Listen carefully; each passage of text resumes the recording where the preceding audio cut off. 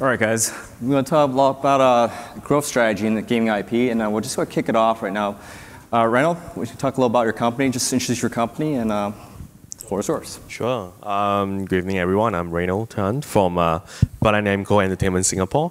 So we are actually mainly doing the business of video games, and Singapore is actually a headquarter for Asia. We cover business commercially. The products from Japan, represent them in Southeast Asia, Singapore, Malaysia, Philippines, Indonesia, Thailand, Vietnam, and so forth. Yep, that's all. Great. Olivier, you want to introduce your company and some of the things you guys are doing? I know you guys have some exciting titles and announcements to make, so go ahead, the floor is yours. Hello everyone, so I'm Olivier de Rotalier, Managing Director for Ubisoft Singapore, Chengdu and Ubisoft Philippines. So Ubisoft is a publisher well known for brands like Assassin's Creed, Far Cry, Just Dance, etc. Rainbow Six. In Singapore, we are developing big brands, so we are soon releasing the next Assassin's Creed together with our friends from Montreal, and we are also developing a brand new IP, Skull and Bones, that was announced this year at E3. Great. Long? Hi everyone, I'm Long Dinh. I'm General Manager of Gamevil Campus in Vietnam. We are the top global mobile game publisher in all over the world. We have a lot of games out there, but there are some very popular games that we have published. It's like Some on the World, A Fishing, Critica, or Dragon Blaze. Yeah. Right, Juan. Hi everyone, my name is Juan Cho from 433. We're based in Korea. Compared to my competitors here, we're fairly young. We were established in 2009, but our senior executive, including myself, we have over 15 years of mobile gaming history. And we were invested by Tencent and Line 3 years ago for about 120 million. But unique thing about our company is we incubate young developers.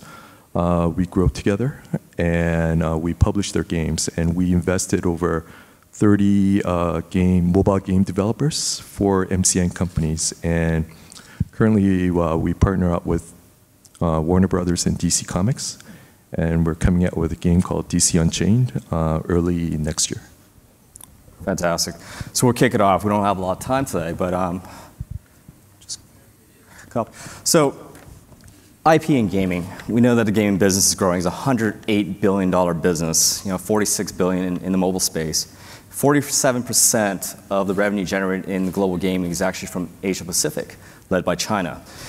Now, IP.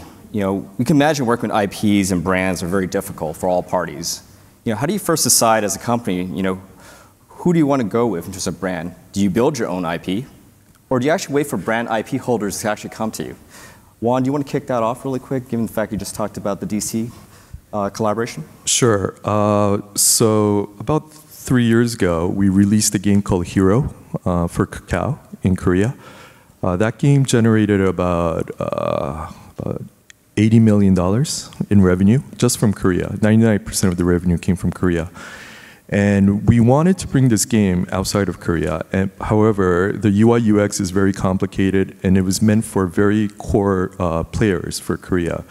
So we knew that it would be very difficult for a Western audience or people outside of Asia to play this game. So we decided that we needed to partner up with an IP, an IP that Western users could identify easily. And we're lucky to partner up with WB, and we're coming out with the game very shortly. And what's your thoughts on that? Given you come from the IP side of the business, Rainel, can you give an example of how do you guys determine whether or not you guys are licensed IP, as well as building your own? And on top of that, I think you were talking about local relevancy, right? Well, it's a very interesting question that you asked, because Bandai Namco is a company that deals with a lot of IPs. some that do belongs to us, some that doesn't. And interestingly, how do we actually determine which IP is really suitable for the region and which IP, is most sensible? So mainly because first thing, we deal with a lot of Japan anime, manga IPs. So really kind of, it depends on the popularity of the IP. Of course, research, fact find, are always done in terms of user feedback in the popularity of IP. And secondly, whether the IP itself, because this region, interestingly, is a little bit more westernized than Japan is. So certain IPs that have a little bit of Western culture actually are kind of suitable for the market here. So with that in mind, certain IPs that fit such requirements always have the priority of being selected to push out for the markets over here. Of course, the importance of building your own IP is a totally different case as well, because doing a licensing deal, and if you own your own IPs, there's always a pros and cons in both. In an IP deal, you don't need so much marketing investment because the IP itself is probably already well known. But doing your own IP-wise, it never goes away to somebody else. As long as you keep it, it's always yours. Any marketing investment you put into it is always yours. Olivier, do you have any thoughts on that, given Ubisoft builds a lot of their own IPs? Yeah, so I think for us, it's the heart of the business. So we consider ourselves as a creator of universe. What we think is we've been investing a lot in creating IPs, and I think it's been pretty successful. In the last 12 years, we're able to create brands like Assassin's Creed, like Far Cry, revive the Rainbow Six franchise, Just Dance, etc. Now we are working from Singapore on the Skull and Bones, this new IP. And so we consider that that's the heart of the business, because the bigger and stronger we make our IP, the best will be able to bridge to new markets, new opportunities, etc. That's probably the strongest part of our business. If we have a strong universe, we'll be able to get the opportunity out of our core market. We are also very lucky, I think, that we started on the HD market console with very strong publishing teams as well, that allow us. And those platforms, high-end PC, console, etc., allow us to create strong and deep universe, strong story, strong immersive narrative, and that's where we can really create IPs and reach out other media or other markets. And Long, I mean, you had an interesting story. They were telling me that. How do you guys select your IPs, and what do you determine if the IP actually makes sense? As you may know, because we already we are both developer and publisher, so we have developed our own IP, like the case with Some on the World. We have developed and published ourselves, and in terms of revenue, is reached more than nearly $1 billion US, and it's very well known. And on the other hand, the developer or the IP owner, they come to us as well to call publisher, and even my company, we go out and search for the good IP and good game. Yeah. Which just sets up to the next question. Talking about the growth in the gaming space using IP and brands. By doing that, what are some of the advantages when launching with a brand or IP that's well known in digital storefronts? Whether it's Google Play Store, App Store, Steam, or PS4. Rainel, do you want to talk a little about that? Because you're also in the console space, correct? Yeah, definitely. I mean, consoles products are definitely on digital storefront as well, PlayStation Network, and of course Steam. And it's really important to put up the products out there, not just physically but digitally, because digital audience or consumers are slightly different from physical. In terms of video games wise, interestingly, which most publishers would not like to face, is a resale of the product itself as a second-hand product or as a used product. So, but however, unfortunately, there was kind of a common thing going around in the market, especially in this region. So if your product's on digital, that's where you do not face such problems because digital do not have any resale value. You couldn't resell the product itself. So with that, you actually capture every single consumer once. And with that, you don't have to face challenges like physical products does. So it's important to keep it up there.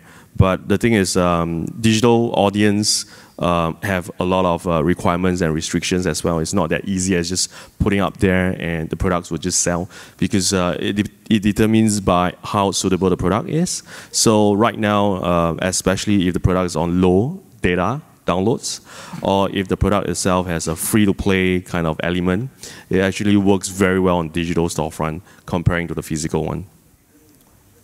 Juan, what are your thoughts on that? I mean, what are IPs and genres that have resonated that you think also is kind of helping? Well, for us, when we look at IPs, first of all, is for marketing purpose. The user acquisition cost has to be lower when we use the IP.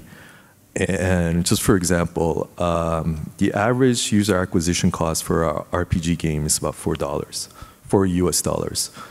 And if we work with an IP, and we worked with Japanese IP before, the user acquisition cost will come down significantly to about $2.50.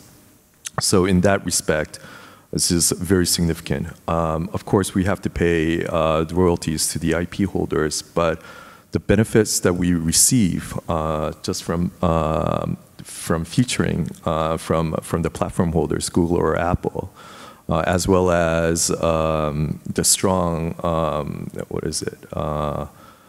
visibility from the users, it will justify the user acquisition costs.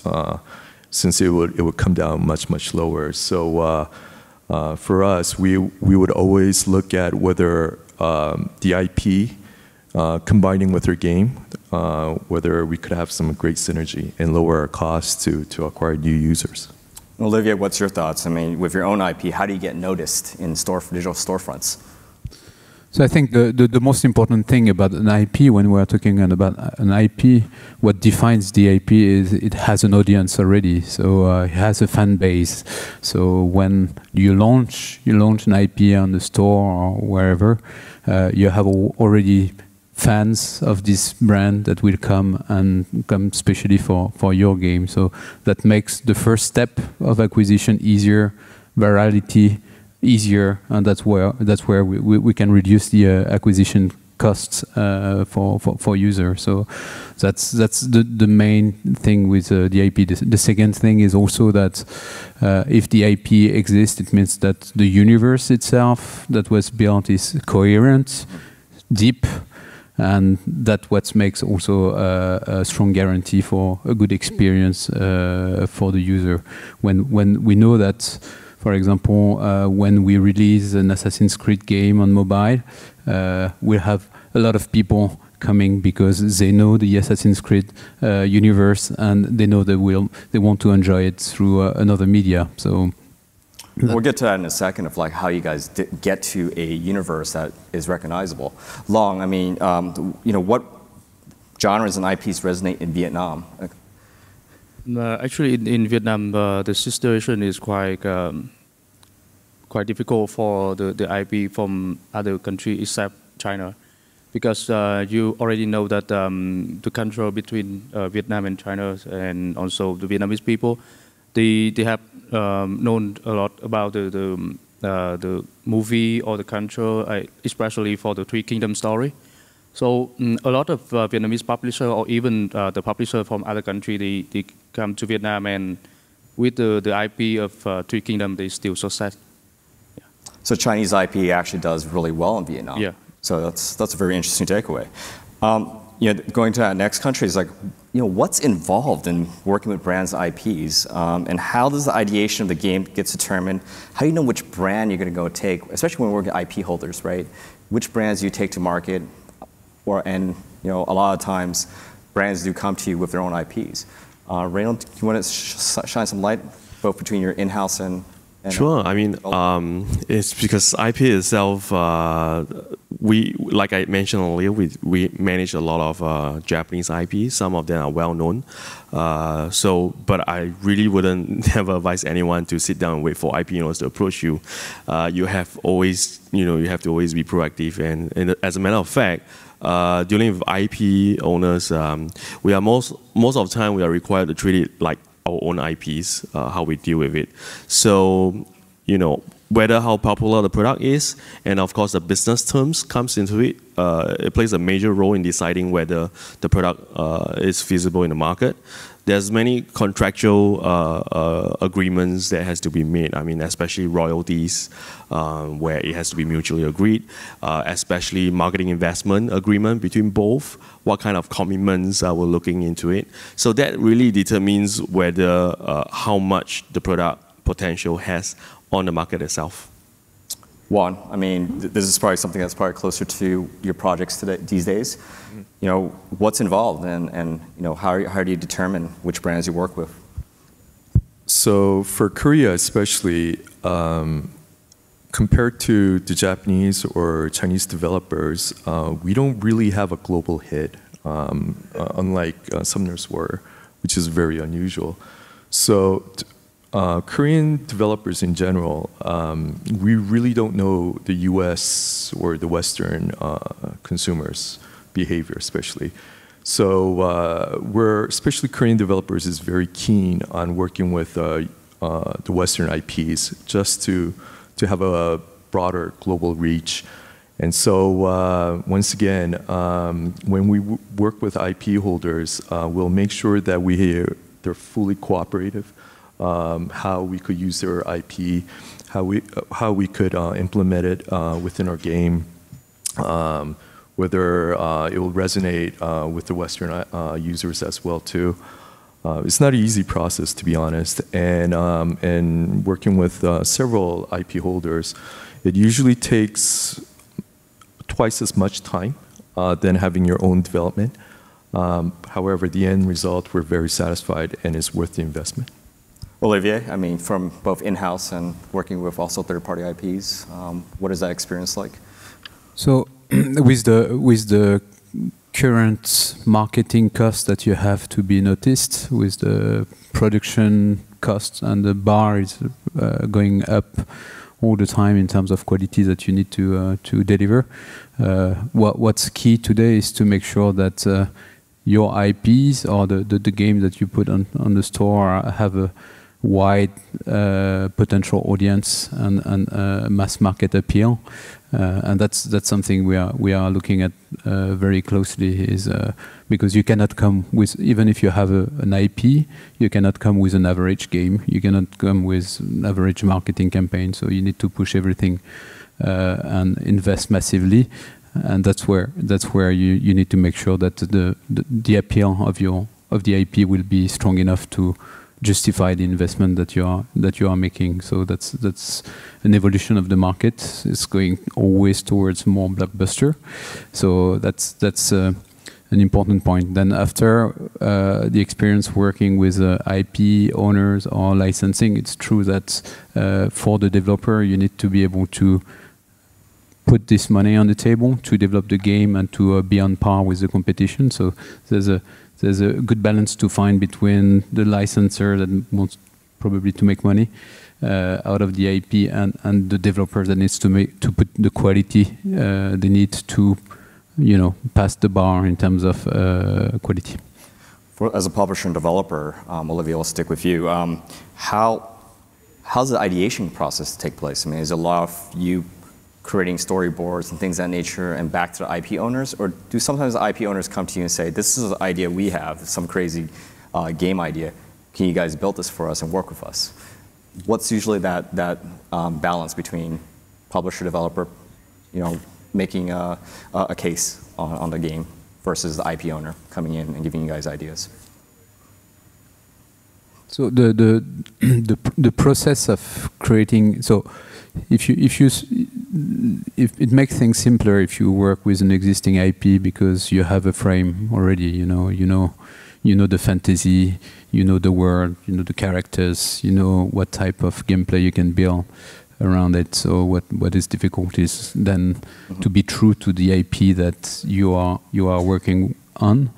But usually for us, as we are creating most of the IPs that we are working on, the beginning comes usually from the creative team that will come with a new experience, propose a new experience, propose a universe, and that's how we grow it. It's very rare that it comes from just a business idea or a crazy idea. The most difficult part in this world is execution of the ideas. It's very complex. Technologies involved are extremely complex. The size of the team are bigger and bigger, so you need to be able to execute on your core expertise. So that usually comes from the creative team to bring their idea, and then after to face probably a more business team to make sure that the appeal of what they are doing has a potential. And we're looking at also the reverse is happening. As mobile games and games companies using brand IP to go to market, the reverse is also happening, like Ubisoft and Bandai Namco. And also Long, you talked about a little about the backstage about Gamevil and Chengdu also producing your own IPs for other businesses? We, like the example that I already mentioned, we develop outside the game Summon War, and we develop ourselves, but for other games like Dungeon Link, we have cooperate with Cartoon Network for the cartoon movie Adventure Time to bring the character into our game Dungeon Link, and it's similar to the other story like for our upcoming game like this Archer A Begin. It's a mobile version, but the original version is for mobile Archer A online. It's very well-known game, very good IP. Yeah. So just with minutes left, I'd like to kind of get your thoughts on what can you advise content owners, advertisers, IP owners that are not in the game space and trying to explore getting into the game space. What advice would you give them? Juan, why don't you go and start that off? For us, and I could speak for a majority of the Korean developers, we're always looking for good IPs to work with. Once again, just to repeat what I said before, the Japanese developers usually have good IPs from the beginning, from the console days. And the Chinese, they usually outsource good or work with good Western developers. And so they know the Western audience very well. But Koreans, even though we had a good hit back home, it doesn't really resonate well in the US or the European or the Western market. It's usually, if it's a hit in Korea, it'll just reach out pan-Asia. And so for us, to reach a global audience, of course, we could do a mass investment and try to understand better and work with the consumers in the Western market. But for us, it's easier to partner up with good IP holders and work together to make a great game. So for us, we're always open, and I can say that to many Korean developers as well and publishers, that we're always looking for good IPs to help our business. In terms of genres, sorry to interrupt, in terms of genres, what genres do you think that you guys would be open to, from sports, TV personalities, movies? So in Korea, our best-selling games are usually RPG games, role-playing games, especially action role-playing games. So anything that could help us with the storytelling and to resonate well with the Western audience, we're always open. But there are other fantastic games out there in Korea, casual games, sports games. So we're very open to any IPs. Long, any advice in terms of? I think it's very important that the IP holder they find the right partner who have experience in and very good and worldwide. They have in developing and then also in publishing, because they know the market is very important because they have the people in the market who can deal with the owner of the challenge and make sure that your game successfully. Yeah. Olivier, final thoughts? So I think that for those people who want to use their IP to go into game, they really need to understand that it's not just about a good idea that will make a good game. It's about a very talented team, and so you have to pick right your partners in terms of development. You have to give them the freedom.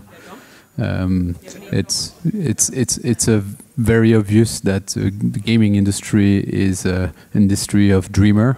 A lot of people have good ideas about what the next game could be, etc. And especially if you own your IP. But if you are out of the game space, it's very important to understand that the execution would be very hard if you want to have a nice and a good game. And so you need to trust a team with a lot of talent to bring your brand to a good game, and that's very important. Rainel? I mean, I think the important is to know the target audience, because for gaming market itself, it covers a wide range of between, for example, like 12 all the way even to 35 or 40 years old kind of target group range. I have to say a huge chunk of them are actually male target audience. So it's important for IP owners and brand owners to know that these are the target audience they are looking at, and are they interested to reach out to this group of consumers, which makes up a lot of the prime internet group nowadays. Like, for instance, I think these are the same group of audience on YouTube as well.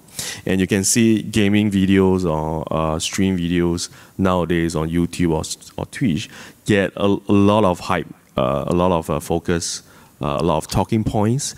And that's where I think it's important for IP owners to know that these are the opportunity that will bring your product to the next level or to a different industry and cater to the consumer that they have always never been able to tap to based on what they actually already have now.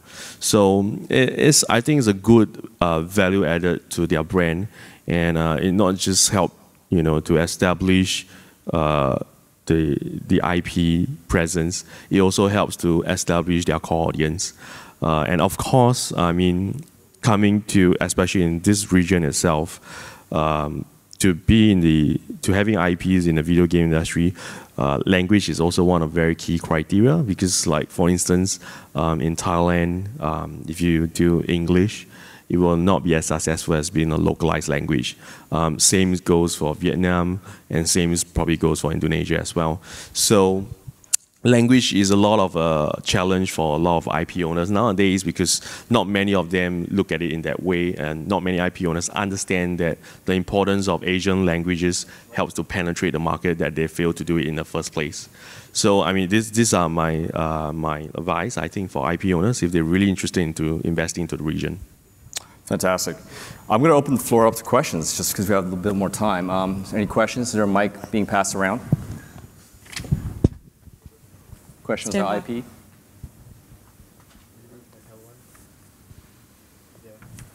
Nope. Well, I want to give a round of applause for participants up here. If you guys want to talk to them, afterward they'll be outside. Also want to just thank Brandon for putting this together. They did a fantastic job the last 3 days. Next session's up, and hopefully you guys have a nice evening. People traveling into Singapore, enjoy the F1 weekend. All right, thank you guys.